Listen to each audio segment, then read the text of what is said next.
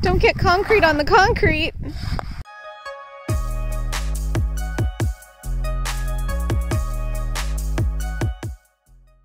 Hi everyone, welcome back to Lake Lot Build. It's been a while since we talked to you, but we have been working on projects. And so today we're going to be finishing our driveway. So come along and we'll show it to you.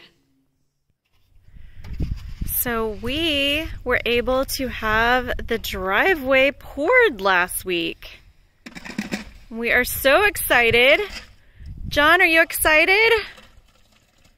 He's excited. So we've got this nice little 3 or 4 inch lip, and now we need to make an approach. We were hoping that one day maybe the county will pave this road and then incorporate our driveway a little bit better, but we can't wait any longer. So we're gonna go ahead and make our own approach to the driveway today. So what are you doing over here, John? Oh, I'm just playing in the mud. So what I'm going to do, we got ourselves some bags of Quikcrete. And so let's take a look and I'll show you where I'm going to place it. So we have the edge of our concrete. We'll be able to drive up on it. I don't want to be able to chip this when you drive up on it. I don't know when or if the county is ever going to fix this road, but it has a slope towards us, and so I want to be able to not have the water on the road make it onto the driveway. So that is why I set this up on top instead of digging the dirt out and making that flush with it. So what we're going to do is make us a ramp, something about like that. And so we got our bags of concrete, and we'll make us a little ramp here. Now, if the county ever comes by, I'm not going to dowel this or anything. If we need to, we can always come in, pry bar, and chip this out if the county does come by, or if we do something different on the road. But for right now, we're just making a ramp. And if it breaks, we'll just get some more concrete and we'll pour some more concrete. So. Now, I can already hear your questions. Why did you guys just not have the people who poured the driveway pour the approach? It's a decent question. And the answer is that we had a very specific price to get this driveway done. We actually prepped the dirt and had everything laid out perfectly so that we could actually get the price down even off of what is industry standard right now, what market price for concrete is. We actually came in a little bit under that because we did a lot of the labor beforehand.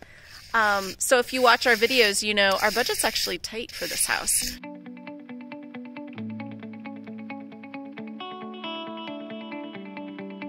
So what we're going to do is, my mix is not real runny, so it has what's called a low slump.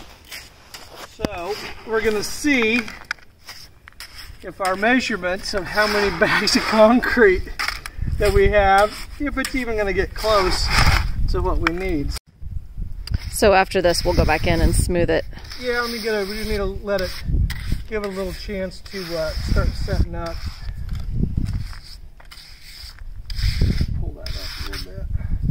Try not to get concrete on our fresh concrete. I'm sure if I was better at concrete, it would be like, well, you need to put something over that so you don't get it on it. And I'm sure that is probably a true statement. You guys have been with us long enough to know we don't do everything exactly the way a professional would do it because we're do-it-yourselfers. But we do things pretty well. Hey, I think it's turned out pretty well, especially when you have a professional come in and pour your driveway. Yes, now we did have the driveway poured. We had considered laying brick and doing a brick driveway. And, you know, everything you hear about brick driveways is that they last forever, which is so true. But they're very labor intensive and they cost about 3 times what a regular driveway costs, unless you're doing it yourself, which is what we would have done. But eventually we decided quick and easy sometimes wins the day.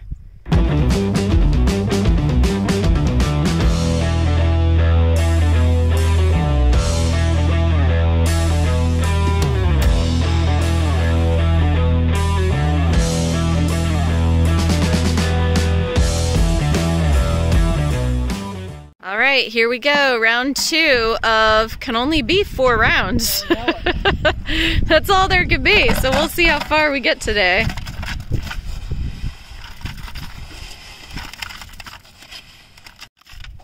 I keep trying to shoot around the firearms going off in the background. For you international audience, yes, it is in the United States, and this does happen. Someone is target practicing. And it sounds like he's got a big gun. I don't know if it's picking up on the microphone or not, but we're out here laughing because there's been a lot of gunfire this morning. It sounds like I'm literally right on the other side of the hill. I know all of our Europeans are like, what? Does that really happen in America? Yes. Especially our part. Yes, it does. So you were saying you made this batch a little bit drier even than the first batch? Yeah, I'm going to make this even a little more. You see how it doesn't have much flow as it comes off. You see how it breaks? Yeah.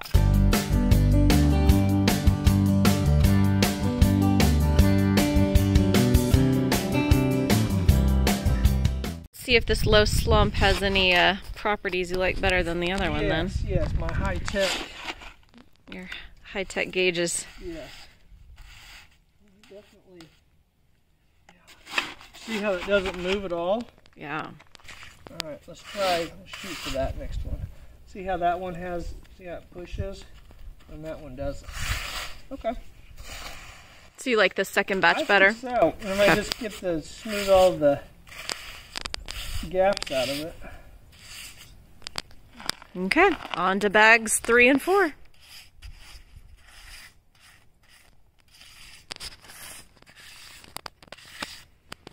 I know some people are going to want to see exactly how we're doing it, so this is exactly how we're doing it. Yes, very scientific. Yeah, went to the local hardware store and got Quikcrete. Yep. And there you have it. And there you have it, kids. And this is my leftover drywall spoon that I used while I was doing drywall, so now it's my concrete spoon. And the reason I use it is because it has a curve, and the curve fits my bucket. And so I can, you see? Yes. Yeah. And so when you scrape it, it's like the best tool I've ever bought. For, I don't know, I guess getting anything out of a bucket. Yeah, because it doesn't, otherwise it just leaves the lines and leaves the gap. No. It's like I should have been at that.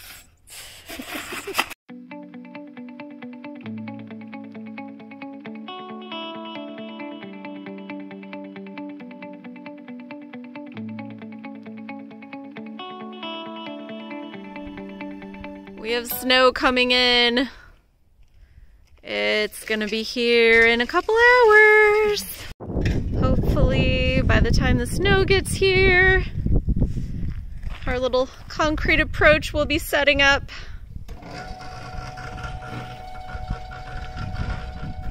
So we were saying before, if we were professionals, we'd tape off the driveway and have a little tarp or something on there. But we're do-it-yourselfers. So we just got a little bit of the new concrete on the fresh concrete, so we just washed it off. No big deal. Oops. Did I do that? Johnny is concentrating really hard now because we just felt the cold front come in. Yeah. We just felt the super, super cold air come in on us. We were like, well, there's the cold front. Yeah, we might have to, we'll check the radar. We might have to cover this tonight if it actually gets below freezing. But the radar this morning said no. It's supposed to be cold, but not freezing. Okay. So if it does rain, we'll get some plastic out and put over this so that it doesn't erode it too bad. Hopefully, it will set up here and won't cause us any problems. But if it's we've got one bag left, and it looks to me. Wrap the corner there, and then go down and wrap that corner there. Okay. I got to thinking if somebody comes down that road and hits the end of that, that'll take a tire out. That's a tire popper. Yeah. Yeah, these ends are definitely tire poppers. backfill.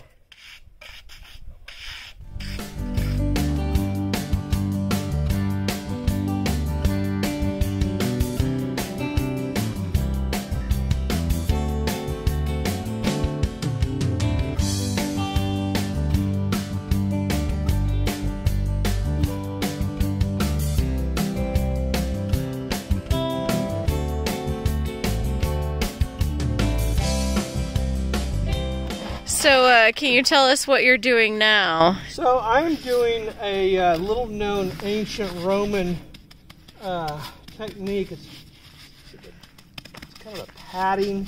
You just got to talk softly to it, become one with the concrete. Just a nice little concrete massage.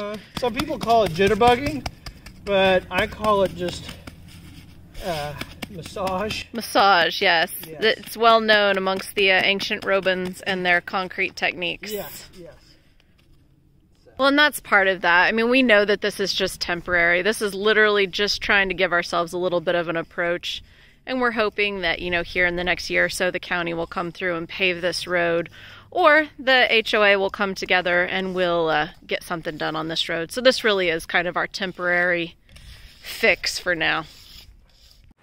Okay, so now we are just going to go ahead and cover up that new approach. It is cold out here tonight. We want to trap that heat in a little bit. Let that concrete cure out properly. That's why we're doing it, right, John? What you got? Trap that heat in there. Yeah, and the other one is that if it does rain, I want to make sure that we're not messing it up.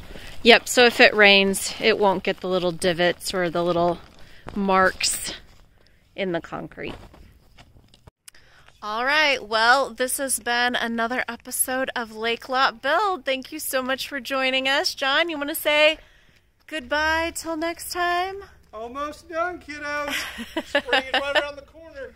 That's right. This is one of our last projects, and next video we'll be taking you in, showing you the living room, half bath, and kitchen that are all complete. Come back and see us. Bye.